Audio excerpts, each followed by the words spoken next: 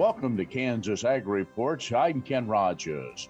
On this week's program, we talk with Assistant State Climatologist Dr. Mary Knapp about the Mesonet system around the state, as well as what we can expect for the summer growing season.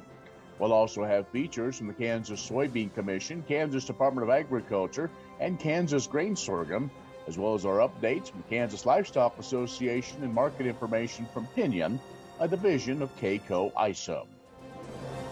Kansas Ag Report brought to you in part by the Kansas Soybean Commission, the Soybean Checkoff, progress powered by Kansas farmers.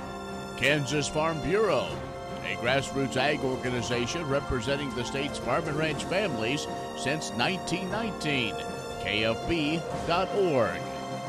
And the Kansas Wheat Commission, lending in the adoption of profitable innovations from wheat, online at kswheat.com.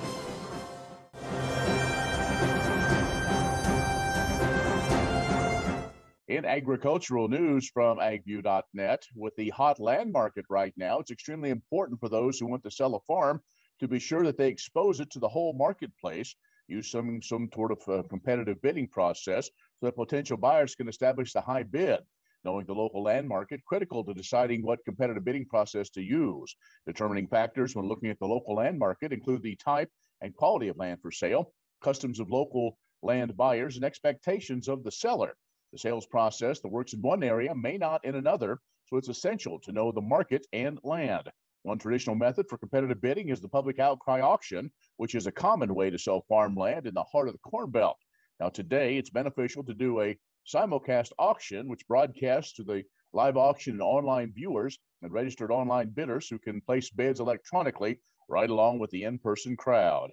Bids from both online and in-person bidders are posted on a screen for all to see. That makes the process fully transparent. The advantage of having online bidding along with live auction is what gives the opportunity for interested buyers who cannot attend the live auction. It also fosters competitive bidding in that whole process. Other competitive bidding sales methods include online timed auction, like those you see on eBay. Written bid sales are common ways in some regions to foster a competition among potential buyers. And there are variation of bid sales that can be utilized depending on the market and the land that's being sold. An additional benefit to the seller using a competitive bidding process to sell their land is that they control most of the terms, as these have been set and advertised to the public from the start. Now, in the current land market, where there are more buyers than sellers of farmland, it's wise to consider some form of competitive bidding to market and sell farms. That, according to Randy Dickhut with Farmers National Company. It's important, he says, to have a trusted advisor and broker who can offer the full complement of sales tools tailored to the land and the market in order to get the best price for the seller. Well, in 2020, the federal government provided assistance to farm operations that experienced losses because of COVID-19. The aid came in the form of loans for the Paycheck Protection Program and payments from a couple of iterations of the Coronavirus Food Assistance Program, CFAP 1 and CFAP 2. PPP was administered by the U.S. Small Business Administration. It provided loans to small businesses to help them keep their workers employed during the pandemic. CFAP was administered by the USDA Farm Service Agency. It provides assistance to agricultural producers whose operations were directly affected by the pandemic. The PPP loan amount each farm business could receive depended on their income and employment costs, while CFAP payments based on commodity prices, previous sales, acres, and or inventory. USDA Economic Research Service researchers compared the total amount of PPP loans plus CFAP payments received in each state in 2020 to its 2019 value of production. Now, the estimates of last year's value of production not yet available, but California received the most aid, $3.1 billion in PPP and CFAP. Iowa was second at $2.4 billion. More news at agview.net. Stay with us. The Kansas Ag Report brought to you in part by Kansas Grain Sorghum, growers working together. Learn more at ksgrainsorghum.org. Grass and Grain, online or in the mail, keeping Kansas farmers informed for over 60 years. grassandgrain.com. And agview.net, serving the Beef Belt and Western Corn Belt with reliable and relevant agriculture information. agview.net. Next time you see a beautiful field of corn, reach out and thank the farmers who work tirelessly to raise corn. For livestock feed, renewable fuels, and exports to feed a growing world population. The farmers on the Kansas Corn Commission work for Kansas Corn with grower-funded checkoff dollars that support foreign and domestic market development, research, promotion, and education to expand opportunities for Kansas farmers. To learn more, visit kscorn.com. Many seed companies claim to offer the latest genetics, but how many have tested those genetics in soils just like yours? The Oldie Seed Know to Grow research program has fully tested the latest seed genetics in soils that are right in your neighborhood. The Oldie Seed Know to Grow program can recommend the best performing hybrids from technologies like Enlist, Extend, and Liberty Link that will optimize the yield and profit of every acre on your farm. Contact Oldie Seed today. What if U.S. soybean meal were more than a commodity? If seed companies and the soybean checkoff built a better variety? That future is here. The time is now. To meet end-user demands, the soybean checkoff is investing in the compositional quality of soybeans, including meal.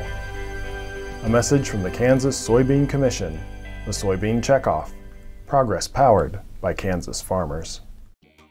The Kansas Wheat Innovation Center in Manhattan is rediscovering ways to get improved varieties and new genetics in the hands of farmers faster. Grower-led and checkoff-funded research initiatives are bringing about positive change. This grassroots leadership provides a strong voice in Topeka and Washington, D.C. Now is the time to partner with Kansas Wheat in moving wheat forward. Kansas Wheat Commission and Kansas Association of Wheat Growers.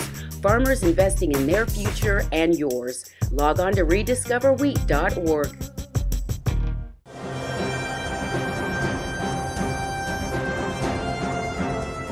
And joining us is Mary Knapp, who is the State Assistant Climatologist. Mary, thanks for joining us. Thanks, Ken. Thanks for having me.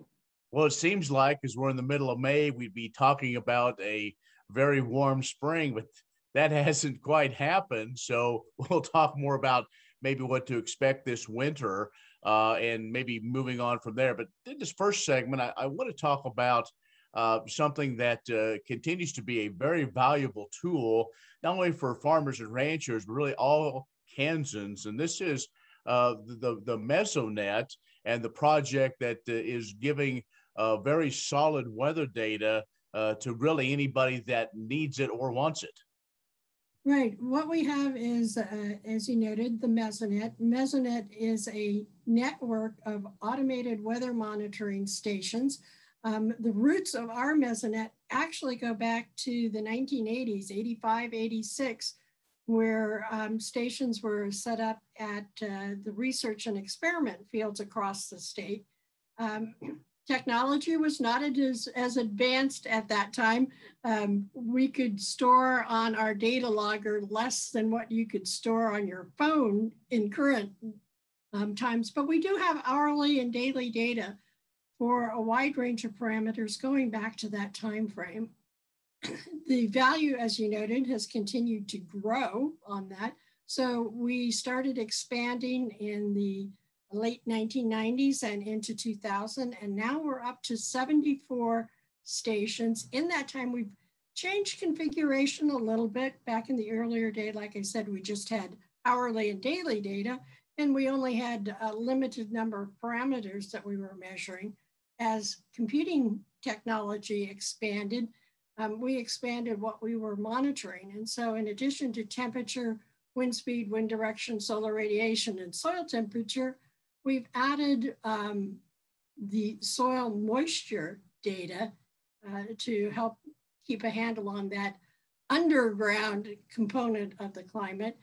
And we also added barometric pressure. So those are, and the third component is we went to 30-foot towers so that we could have both the near surface measurements and slightly higher measurements. And that's been particularly useful in checking out things like inversion, which is critical when you're looking at spraying.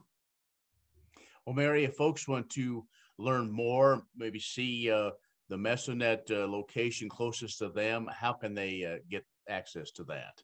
The easiest way is going to our website, and that is mesonet.ksu.edu. You can access it from your home computer. You can also access it from your smartphone, either Apple or Android. And one thing that we did when we designed the website is that we made it mobile friendly. So it's not an app, but you can put an icon on your desk, on your phone's main page and access it directly. One of the advantages of having it as a mobile friendly website is that if they upgrade your phone's operating system, you don't lose the functionality of the website. It's still there. Very good.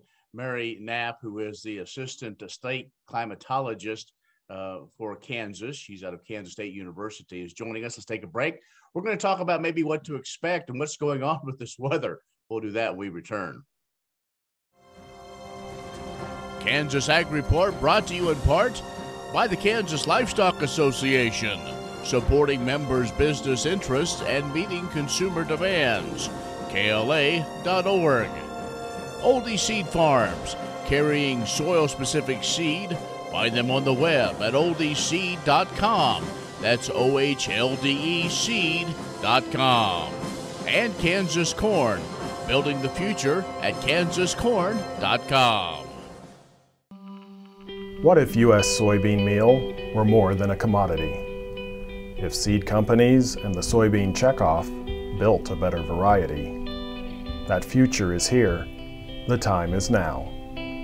To meet end-user demands, the soybean checkoff is investing in the compositional quality of soybeans, including meal. A message from the Kansas Soybean Commission, the soybean checkoff.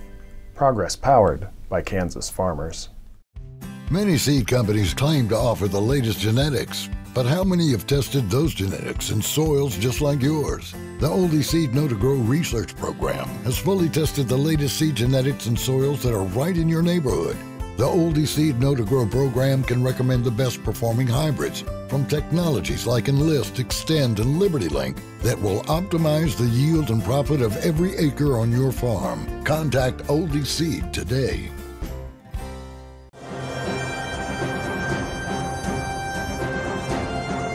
Dr. Mary Knapp is joining us. She is the Assistant State Climatologist for Kansas. And Mary, it's been a very interesting winter where maybe we didn't see the extreme bitter temperatures and big snowfalls that some had predicted. But the spring, it seems like it's taken a while to kind of get things going on a consistent basis. So I guess the first thing is what's going on and what can we expect? And what about all this talk about climate? Has Kansas changed a lot? Well, Kansas has changed a little bit, but it's kind of hard to pull out the details on that because we have such a variable climate. When you look at the extremes that we've seen this spring, you look into our historical records and you say, well, okay, they're extreme, but they're not unprecedented. We've had them in the past.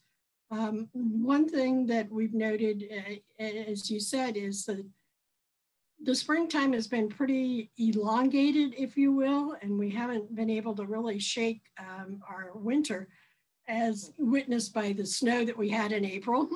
And again, that's not our latest snow, but it is certainly not something you see every year. Soil temperatures have stayed fairly moderate over the time, but they haven't warmed up as quickly as we would expect in the springtime. One of those factors has been we've seen some rainfall in the recent days, maybe not quite as much as we normally would see, but we do see a favorable pattern, particularly in the Northwest, where the rains have been very timely and in very beneficial amounts. In contrast, the Southeast looks, if you just look at the numbers, like it's doing pretty well. It's close to normal, maybe slightly above normal. But when you dig into it, you find that most of that was due to a heavy rain event in March with very little rain in April. And you're going, well, the distribution hasn't really been as favorable as we would like. At the moment, as we're speaking, we are seeing some rain out in the western parts of the state. Some places of west central Kansas have seen over an inch in the last 24 hours. So again, very beneficial for the winter wheat. Get it in there at the time when we're moving into our critical growth period. I think probably the biggest question on folks' mind is what can we expect this summer when we're right in the middle of the prime growing season, when the corn is pollinating and soybeans are starting to bloom? What possibly could we expect? Well, unfortunately, the current 3-month outlook, which is for May, June, and July, is favoring warmer and drier than normal across the state. And that, of course, is not what we would hope to see at the critical time period. Rains that we've had in April and May can quickly fade if we move to warmer, windy weather, which we typically get in the summer. And if it's even warmer than usual, that's going to be a challenge. It is worth noting that the Climate Prediction Center, which makes those outlooks, updates that on the third Thursday of every month. So next Thursday, they will release a new update for the rest of the summer season. And it's worth going to that site, checking it out, and seeing if maybe a slightly more favorable outlook is materialized. All right, Mary. Well, wish we could talk weather probably the whole time, but we've got to keep moving. So we sure appreciate the update. And again, encourage folks to check out the Mesonet to get a good idea of not only what's happening in your area, but maybe other parts of the state as well. So Dr. Mary Knapp, who is Assistant Climatologist for the state of Kansas, located at Kansas State University, has joined us. Stay with us. More in a moment. Next time you see a beautiful field of corn, reach out and thank the farmers who work tirelessly to raise corn for livestock feed, renewable fuels, and exports to feed a growing world population. The farmers on the Kansas Corn Commission work for Kansas corn with grower-funded checkoff dollars that support foreign and domestic market development, research, promotion, and education to expand opportunities for Kansas farmers. To learn more, visit kscorn.com. Premier Farm and Home has what you need to make your lawn the best in the neighborhood. Hi, I'm Ken. We choose Premier Farm and Home for the professional look that we do ourselves. Feel free to stop in. You can also visit our website at heycow.com. Grain sorghum is one of the most important cereal crops worldwide, and Kansas leads the nation in its production. Over the years, sorghum has been either exported, used in animal feed domestically, or for other industrial uses. Recently, its use in the ethanol market has seen tremendous growth, with 30% of domestic sorghum typically going to ethanol production. Kansas Grain Sorghum is committed to sorghum research, market development, and education. Learn more at ksgrainsorghum.org.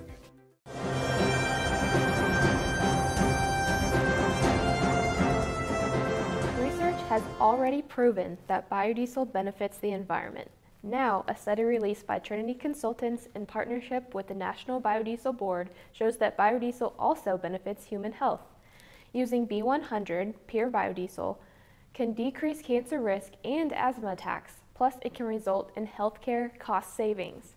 The study occurred in 13 communities where diesel is frequently used, with transportation and home heating oil as the focus. When replacing petroleum-based diesel with biodiesel, the benefits were clear. Researchers concluded the 13 communities would benefit from 340 fewer premature deaths, 46,000 fewer lost workdays, and $3 billion in avoided healthcare costs annually.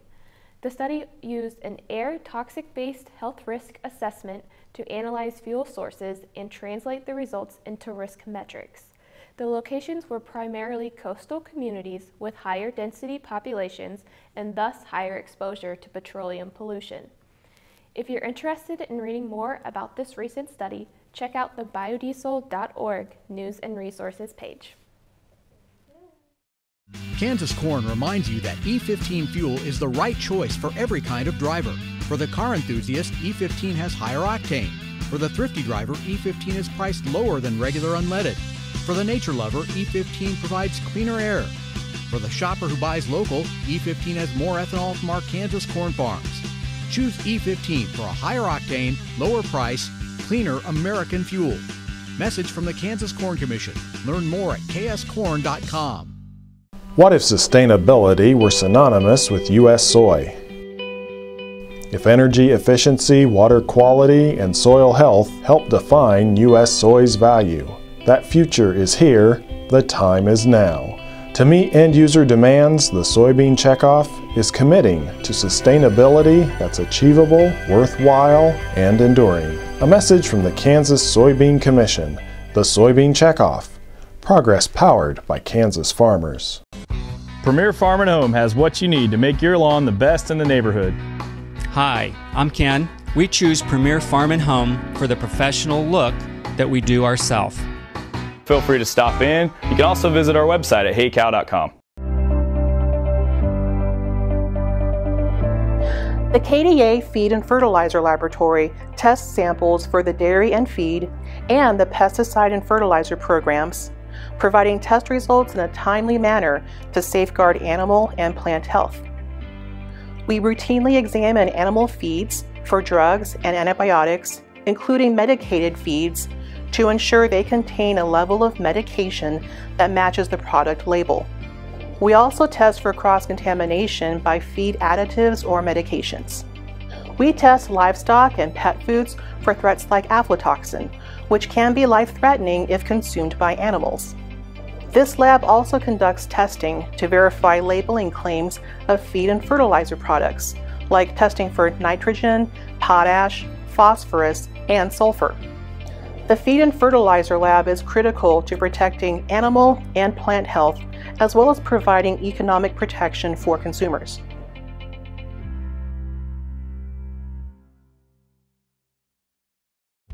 Many seed companies claim to offer the latest genetics, but how many have tested those genetics in soils just like yours? The Oldie Seed Know to Grow research program has fully tested the latest seed genetics in soils that are right in your neighborhood. The Oldie Seed Know to Grow program can recommend the best performing hybrids from technologies like Enlist, Extend, and LibertyLink that will optimize the yield and profit of every acre on your farm. Contact Oldie Seed today. The Kansas Wheat Innovation Center in Manhattan is rediscovering ways to get improved varieties and new genetics in the hands of farmers faster. Grower-led and checkoff-funded research initiatives are bringing about positive change. This grassroots leadership provides a strong voice in Topeka and Washington, D.C. Now is the time to partner with Kansas Wheat in moving wheat forward. Kansas Wheat Commission and Kansas Association of Wheat Growers. Farmers investing in their future and yours. Log on to rediscoverwheat.org.